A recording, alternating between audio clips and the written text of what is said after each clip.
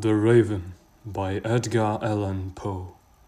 Once upon a midnight dreary, while I pondered, weak and weary, over many a quaint and querulous volume of forgotten lore, while I nodded, nearly napping, suddenly there came a tapping, as of someone gently rapping at my chamber door. "'Tis some visitor," I muttered, tapping at my chamber door, "only this and nothing more." Distinctly I remember it was in the bleak December, and each separate dying ember rotted ghost upon the floor. Eagerly I wished the morrow. Vainly I had sought to borrow from my books surcease of sorrow, sorrow for the lost Lenore, for the rare and radiant maiden whom the angels named Lenore, nameless here forevermore. And the silken, sad and certain rustling of its purple curtain thrilled me, filled me with fantastic terrors never felt before, so that now, to still the beating of my heart, I stood repeating, "'Tis some visitor entreating entrance at my chamber door, some late visitor entreating entrance at my chamber door. This it is, and nothing more." Presently my soul grew stronger, hesitating then no longer. "Sir," said I, "or Madam, truly you're forgiven as I implore. But the fact is I was napping, and so gently you came rapping, and so faintly you came tapping at my chamber door, that I scarce was sure I heard you. Here I opened wide the door. Darkness there, and nothing more. Deep into the darkness peering, long I stood there, wondering, fearing, doubting, dreaming dreams no mortal ever dared to dream before. But the silence was unbroken, and the stillness gave no token, and the only word there spoken was the whispered word, Lenore. This I whispered, and an echo murmured back the word, Lenore. Merely this, and do nothing more. Back into the chamber turning, all my soul within me burning, soon again I heard a tapping, somewhat louder than before. "Surely," said I, "surely that is something at my window lattice. Let me see then what thereat is, and this mystery explore. Let my heart be still a moment, and this mystery explore. 'Tis the wind, and nothing more." Open here I flung the shutter, when, with many a flit and flutter, in there stepped a stately raven of the saintly days of yore.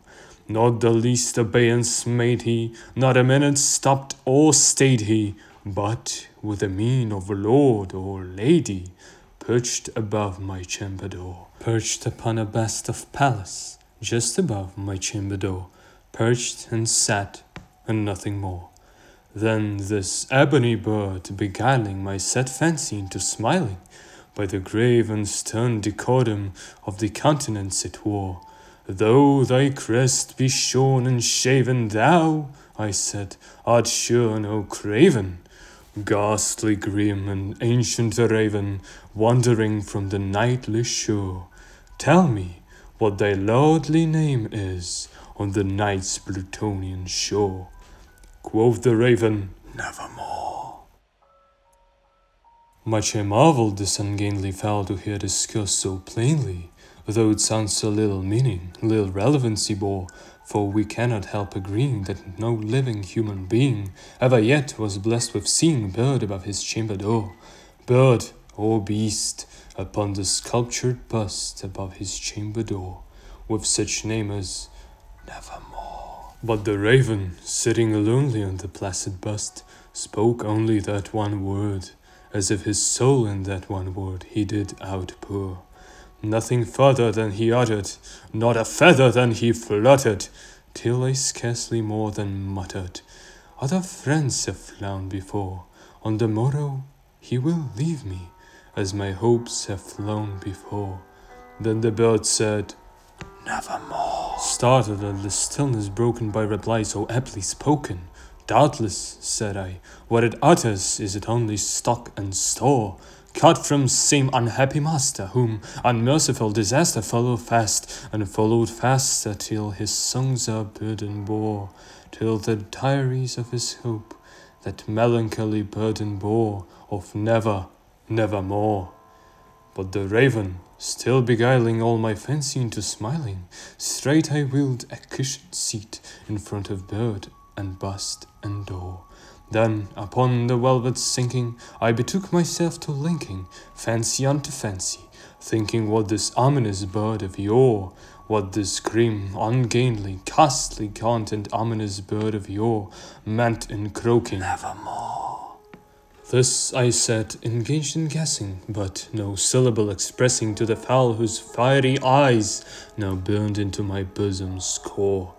This and more I said, divining, with my head at ease reclining on the cushion's velvet lining that the lamplight gloated o'er, but whose velvet violet lining with the lamplight gloating o'er she shall press, nevermore.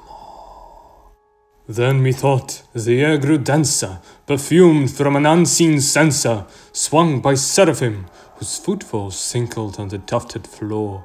Wretch, I cried, thy God hath lent thee, by these angels he hath sent thee, respite, respite and nepenthe from thy memories of Lenore. Quaff, oh quaff this kind nepenthe, and forget this lost Lenore. Quoth the raven, nevermore.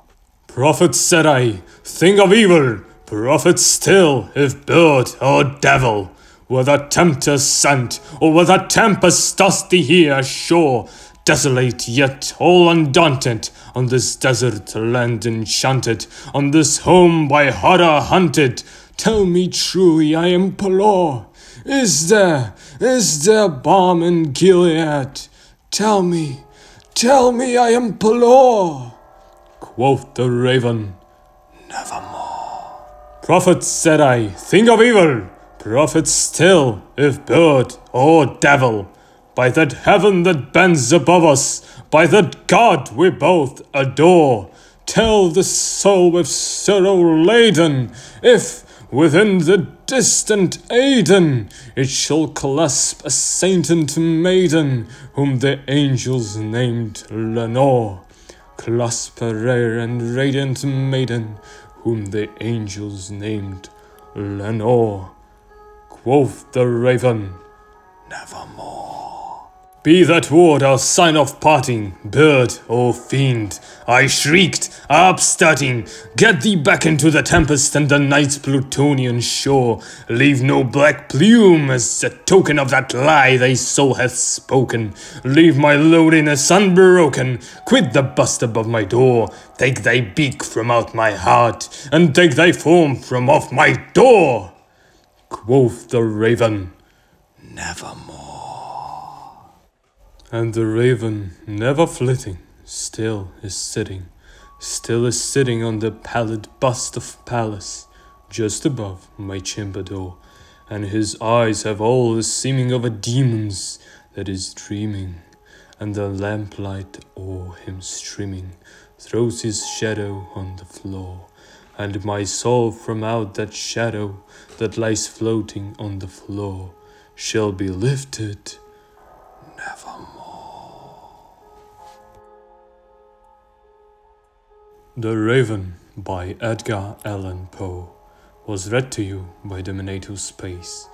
This video is a property of the channel. I thank you all for watching and listening. Until the next time we meet, or until the next time the raven quaffs his nevermore.